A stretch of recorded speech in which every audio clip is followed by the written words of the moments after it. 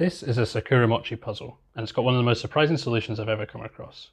The aim is to find a hidden compartment, and you can see that it's probably going to be here. You can push this a little bit, and there's a spring behind it, but there doesn't seem to be any obvious way of opening it.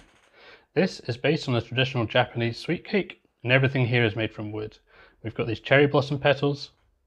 You might think they move, but they don't. And underneath you might think there's a panel or something that you can slide, but again, it's not possible to do that.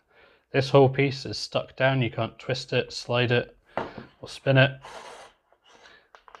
And you might try tapping underneath, but that doesn't do anything. So how do you open this one? You need to find the hidden button, and it's really well hidden, and it might take a while to find.